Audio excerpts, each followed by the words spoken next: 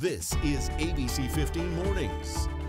A major scene developing overnight, a fatal crash and a suspect on the run. Everything we know so far straight ahead. Also, if you're looking to get out this weekend, there are a lot of things going on around the valley, so we have you covered this morning with a look at some of the biggest events. Plus, our sports teams gearing up for a big weekend. We've got everything that you need to know before kickoff. But first, we start you off with this live view of Tempe Town Lake this morning. Boy, that just looks like a postcard, doesn't it? Except that it's animated with the water there shining. But a couple of those clouds going to make for a gorgeous sunrise this morning. We're still about 15 minutes away from that. Cooler temperatures. There's a change in the air, folks, and I am here for it. We say good morning to you. Glad you're kicking your weekend off with us. I'm Nohelani Graff. And I'm Mark Thompson. And yes, as you start to mention some of those overnight lows in the 70s, starting to get excited because we know this is the time of year where we come out of hibernation and go have fun in the sun while everybody else is trying to get indoors to avoid the cold. So we're finally not sweating it out. This is when we slowly start to step into our bragging rights season. So it starts with getting out of those triple digits, and that does begin this weekend. Highs in the upper 90s today and tomorrow. Also, you notice those clouds in that live shot. We do have storm chances at play in the forecast. 30% chance of isolated storms here in the valley today. Tomorrow we look to dry out, but then the breezes will start picking up. Phoenix Sky Harbor sitting at 86 degrees right now. Humidity is still pretty low, so it is comfortable out there. If you are going to take the dog for a walk, oh man, take the long route this morning because we're going to linger in the 80s for quite some time. It's going to take us clear through 11 o'clock this morning to make our way into the 90s. And with that cloud cover, it is going to stay nice. If you're headed up to the high country, you will likely encounter rain up there, but temperatures will certainly be cooler in the low 70s. So I'm going to go over the rest of that statewide forecast and time out those rain chances for you in that full, most accurate forecast this morning. No, hey, thank you. Breaking overnight, one person was killed in a hit and run. This taking place around 11:30 on the Loop 202 at Kyrene Road. DPS telling us 2 vehicles were involved in this. A woman driving one car. She was pronounced dead at the scene. Witnesses telling officers that they saw a man from the other car run from the scene. Currently, we are investigating this as a crime. It's a crash with a hit and run, potentially manslaughter charges, depending on what happened with the collision reconstruction. Things we do in the back end with the detectives, but it is an active scene. We're working on trying to find our person who left the scene. And we want to take a live look at that scene right now. It looks like the eastbound is now moving, the roadway opening back up just about an hour ago. An arrest has been made in the shooting death of a Valley tow truck driver, and it came on the same day as his funeral. Earlier this month, police found 31-year-old Devani Corona shot inside his truck near 35th Avenue in Buckeye, and he later died at the hospital. The suspect, identified as Luis Garcia. The Phoenix PD say in June, Garcia and Corona got into an argument involving gunfire at the tow yard. Garcia is accused of stealing from the business. Now, no arrests were made at that time, but court documents show Garcia threatened Corona's life over text messages in the week leading up to that shooting. Yesterday, Corona was laid to rest by his family. Lo amamos con todo nuestro corazón. Siempre fue mi héroe y mi guardián, y hasta la fecha lo sigue siendo. His family calling him their hero and their guardian. The family says they do take comfort in knowing justice has been served with Garcia behind bars. And even though Garcia is facing a murder charge, he is still denying involvement in Corona's death. Corona is survived by his wife and 3 young children. One of 2 men accused of killing 4 people in Wisconsin has turned himself into Gilbert police. The mugshot of Antoine Suggs released last night. Police say the 38-year-old had been on the run ever since 4 people were found shot to death in an abandoned SUV in Dunn County, Wisconsin. Police say Suggs has been living in the Phoenix area and had recently traveled to Wisconsin. He'll now be extradited back to that state. Now we want to get to a police shooting outside a Chandler hotel. Officers wounding a man after they say that man opened fire at them first. This happened at the Hyatt Place Hotel on Friday, right near Chandler Fashion Center. Police were called to that area for reports of a domestic dispute, and that is when they found the man hiding in a car. Investigators say he raised a gun and fired. Officers then shooting back and hitting him. And we're now learning of a string of school threats leading to charges in the valley. Mesa police say that a 15-year-old at Dobson High School threatened to shoot up the school on Friday. And at Red Mountain High School, a brief lockdown when a 14-year-old girl made a bomb threat. Mesa police say that in both cases, these were empty threats, but the consequences, they're very real.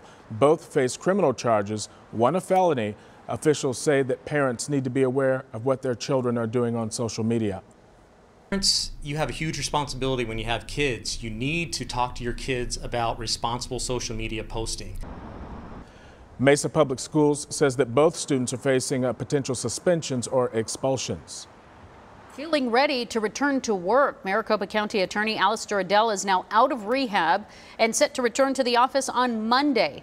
Adele saying she's now back at home, spending time with her family. She had been receiving inpatient treatment at an out-of-state facility, addressing concerns with alcohol use and anxiety.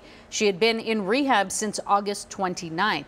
Now, Adele releasing a statement that reads in part, quote, "I continue to make my recovery a priority, but have been cleared by my medical team to return to work. The outpouring of support has been a wonderful reminder that there is so much goodness in this community." Now to the new developments in the Arizona election audit. The Maricopa County Board of Supervisors and the State Senate reaching a settlement which ends the legal battle over the county's computer routers and logs. As part of that deal, the county picks up the $2.8 million tab to replace election machines, which officials say can't be used after auditors took control of them. In turn, the Senate will drop their subpoena in which they sought the county's network logs. Instead, an independent group of IT experts will review those logs and answer any questions. With all the challenges that we faced and the doubts in other people's minds about this, trying to find a way that we can answer those questions in a reasonable, secure manner, I think that we found that solution with this agreement. So I'm very pleased. Well, the final report from Cyber Ninjas is expected to be made public coming up next Friday. Happening today, a right-wing protest will happen in Washington, D.C., linked to the January 6th riots. This is a live look at our nation's capital this morning. What you can't see in this shot is that fences are back up surrounding that property this morning as police prepare. Members of extremist groups, Oath Keepers and the Proud Boys will all be there. They're set to protest arrests in connection to the insurrection. The event's organizers have said repeatedly it won't be violent, but still, authorities say they are ready. Also happening today, the Inspiration 4 crew expected back on Earth. Their capsule is expected to splash down around 4 p.m. Mountain Time. They'll land in the Atlantic Ocean just off the coast of Florida. And we are seeing some new pictures this morning of that crew enjoying their time in space. While all civilians now, we are really making progress when it comes to getting more folks in space. All right, it's a big weekend from all of our sports teams across the valley. Everything that you need to know before kickoff, we've got that coming up straight ahead. But first, honoring our state's Hispanic history, we take an inside look at a new exhibit and its celebration of our state's only Hispanic governor.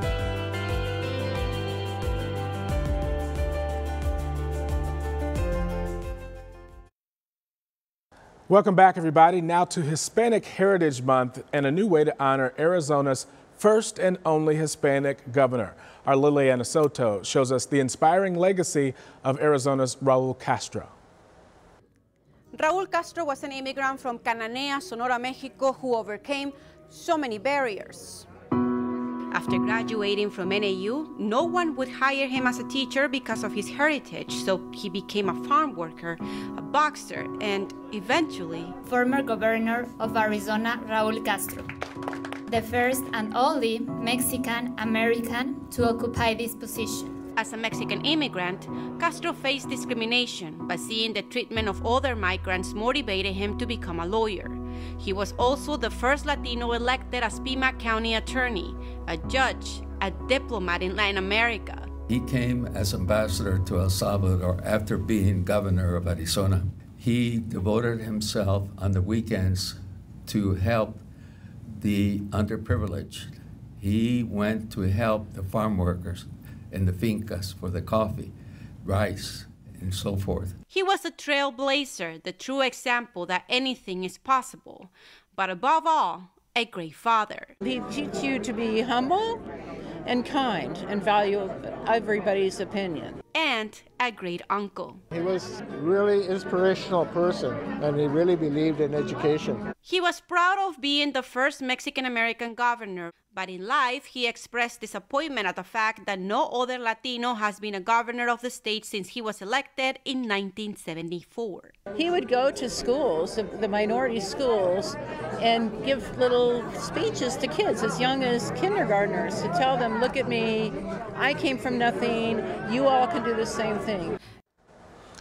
Liliana Soto for that report. Thank you so much. The exhibit is open to the public until the end of the month, and we've got details for you at ABC15.com. No, hey, just a fantastic story. I've been learning so much with all these pieces that we've been putting together for Hispanic Heritage Month. Yeah, really understanding the state that we now call home. I absolutely love it. And you know what? The weather is certainly conducive this weekend. If you want to get out and about and go check out some of those events that are happening and some of the displays as well, we are trending down, finally catching a break from that extreme heat that we've had this summer. But we also are not done with the monsoon yet, and we do still have some storm chances at play. 30% chance of rain in the forecast today. Our air quality is in the moderate range, but be mindful that even when the sun is out, we do still have that high UV index. So we're starting off in the low 80s both days, today and tomorrow. By noon, we're in the mid 90s. And then today we warm into the upper 90s. 98 is that high. Tomorrow it'll be 99 degrees. And then we start dropping pretty rapidly. By 8, we're back down in the low 90s and back into the 80s overnight.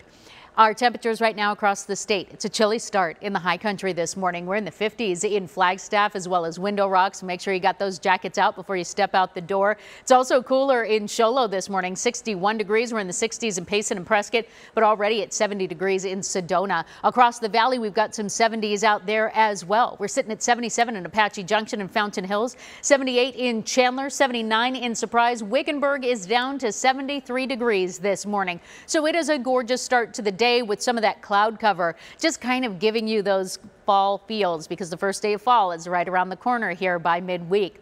Our highs today will still be warm. We're going to be in the upper 90s. It's hard to call it hot when we've been, you know, to 118 and back, but it's still very warm out there. So 98 degrees is that high in Mesa and Tempe, 99 in Chandler, 97 in Levine and Peoria. Anthem is going to stay in the mid 90s as well as Cave Creek today.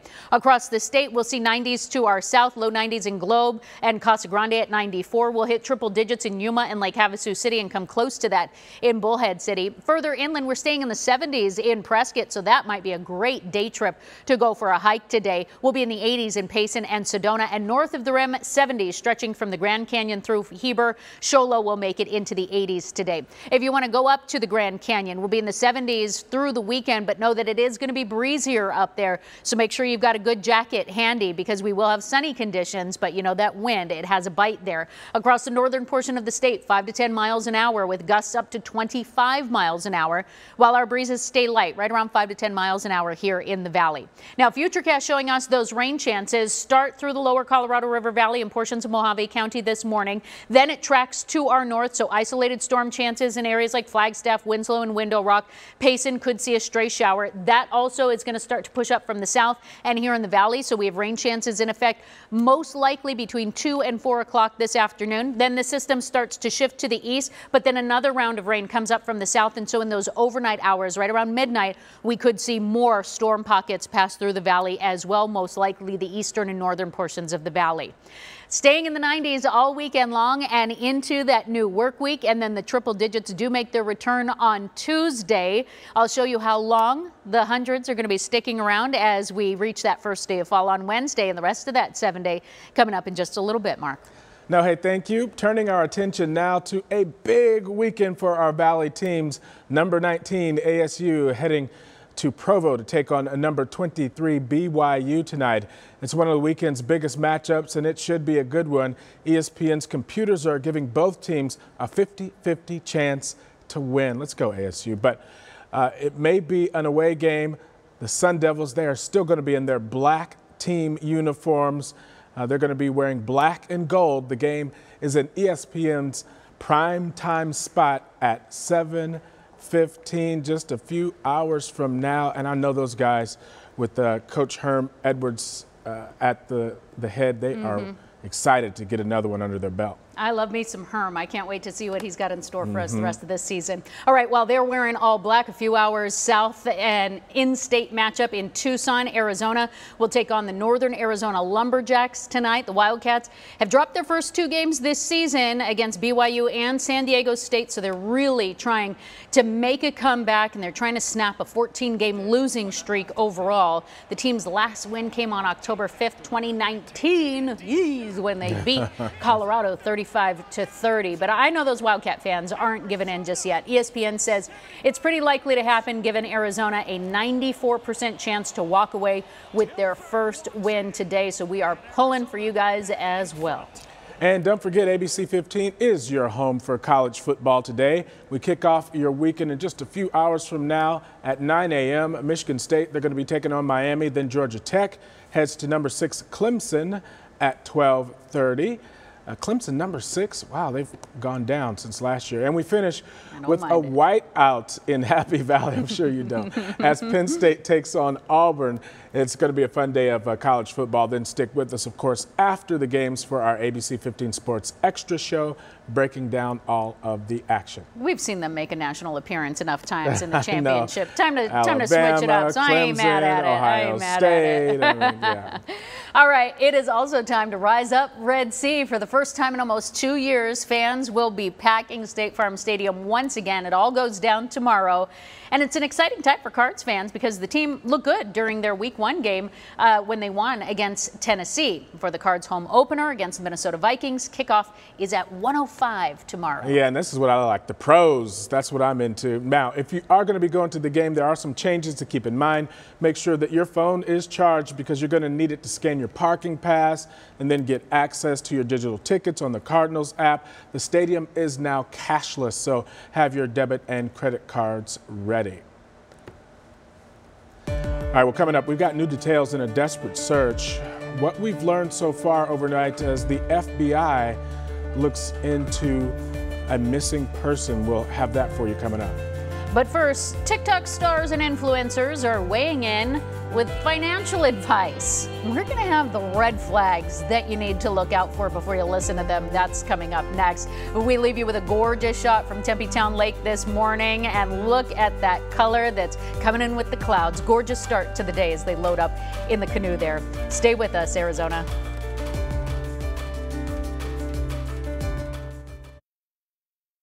These days, TikTok has become the new YouTube if you want to go on social media and learn how to do something. But there's some advice floating around that has financial advisors cringing. So joining us this morning is Jake Gutman. He is the founder of Phoenix-based Rosevest Financial to help guide us through it. Hey, Jake, thanks for being with us. Happy to do it, Nolani. Good morning. So let's talk about one of these first ones. The FIRE movement is for everyone. FIRE standing for financial independence, retire early. Is that realistic? I would love to tell you yes, but the reality is for most Americans, this is not something we can do. When you watch something on social media that shows you this simple trick for getting to retirement by age 40, or this one thing that helps someone get to age 50 retirement, it's just not the case. Not everyone's in the same situation. And as much as I would love for that utopian idea to be a reality, we unfortunately know through statistics, through fiscal reporting, that these are not realities that 99% of America can do. Right. Have to recognize that advice is coming from people who became influencers and made money overnight. Here's another one that sounds like a bad idea. Forget about 401ks and IRAs. You're right. That is a bad idea. Yeah. The 401k space is something that has helped Americans across the country grow their wealth substantially. We typically look at people using their homes as a big factor of their net worth. But if you take that out of the equation, boomers, for example, have the largest concentration of their worth in their 401ks and retirement plans than any other generation previously. Now, these are not things to take lightly. We have these tools for our employers, if you're self-employed, whatever it is, that can help you build wealth over time. And they're just not shiny enough for some people to want to pay attention to them. But the bottom line is they work, and we need to be paying attention to them because historically we can see how it works. One thing I'm sure that sounds really appealing is a way to avoid paying taxes. So they're saying you can do that if you start an S corporation company. The bottom line is finding a good accountant is going to go a lot farther than you attempting to follow a teenager or whatever it might be on TikTok or Instagram that tells you how they are momentarily not paying taxes. And for all we know, they're not even doing so, right? But a good CPA is going to treat this in a way that most doctors would. Everyone is individual. We have different strategies. And unfortunately, as sexy as the idea is of not paying taxes, not typically a reality for most. And the last one, I feel like investing has become a very popular idea when you see people, again, suddenly hitting it rich overnight. But you're saying it's a bad idea to follow the investments of the rich and famous. You look at historical data and you look at let's say the 5 largest stocks in the stock market, if you will. Those stocks for the 10 years prior to them becoming the 5 largest did extremely well. Each year, historically, they chugged up on average and had higher returns. However, if you bought those stocks in their highest years, the 3, 5, and 10 years following were the lowest, if not negative, returns for those companies. So there is no one-stop shop for the perfect investment. These things, you are so much better off getting a professional that can help you with a broadly diversified portfolio that fits you, much like the doctor analogy previously, than trying to follow something that you see on TV or on Instagram or TikTok. It just doesn't work that way. And so on that note, if people do want some professional advice, how can they get in touch with you? Sure. Yeah. The best way is my website, which is rosevestfinancial.com. And we're happy to help. There's educational videos. I do economic updates, all sorts of fun stuff. Actual professionals giving you financial advice instead of someone while doing some sort of trendy dance. Yes. We really appreciate the guidance this morning. Happy to do it.